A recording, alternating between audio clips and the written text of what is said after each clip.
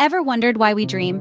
The answer is more complex than you might think. Each night, during the rapid eye movement phase of sleep, your brain gets busy creating stories. This phase, known as REM, is when most dreams occur.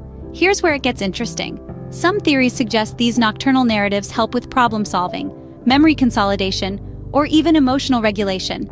Ever had a dream that seemed too real? That's because the amygdala, the part of the brain responsible for emotions, is more active when you dream. And those bizarre dreams? They might just be your brain's way of thinking outside the box, testing out different scenarios without real-world consequences. So, next time you wake up from a wild dream, remember it's just your brain doing its nightly workout. Fascinating, isn't it?